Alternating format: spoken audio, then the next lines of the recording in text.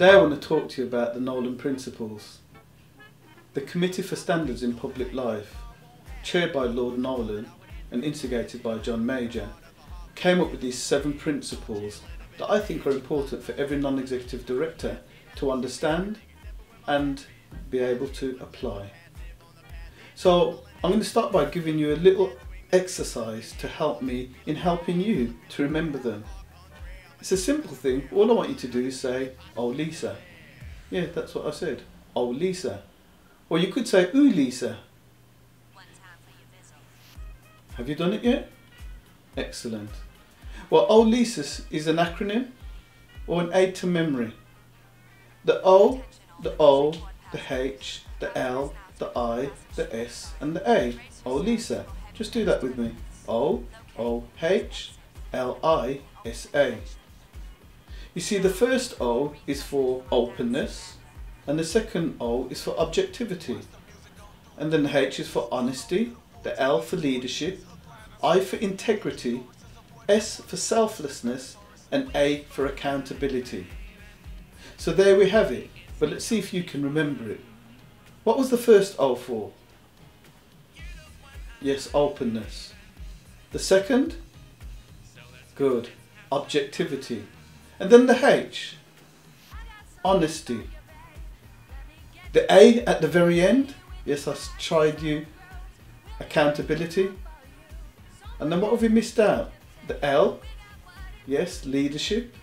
And then 2 more, I for integrity and S for selflessness.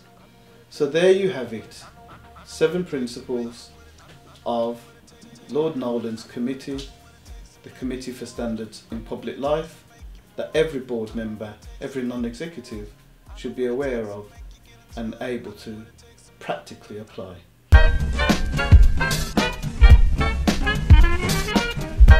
We've just covered how to remember the Nolan Principles, but it'd be very important for us to understand how to apply them. So objectivity first of all. We've got to remain objective as board members. We've got to remember that our role is a fiduciary duty to the company to promote the success of the company. And by being independent, we can be objective and make decisions based on merit.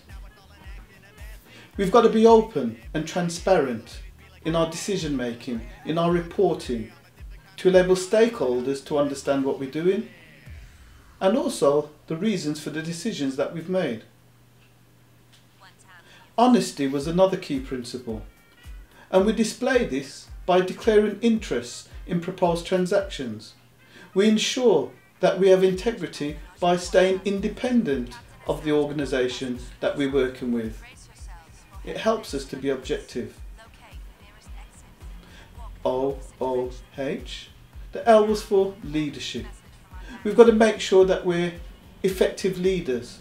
We're always understanding how we're going to bring that capacity into the boardroom and into constructively challenging the executive and helping to develop proposals on strategy. The I is for integrity, and integrity is a key value in any discipline and in any organisation. We've got to be trustworthy and declare conflict of interest and ensure that those conflicts don't impact our decision making when they do arise, by sometimes staying out of the decision making process. And then the S was for selflessness. As I mentioned earlier, your role is to promote the success of the company and not personal objectives. We do have that agency challenge where the executive team have got one set of objectives sometimes and the company has another. And your role is to ensure that at all times you're selfless. And finally, you've got to be accountable. Accountable for those decisions you made. Accountable for your role as a non-executive. Accountable as a non-executive board member in a thriving organisation.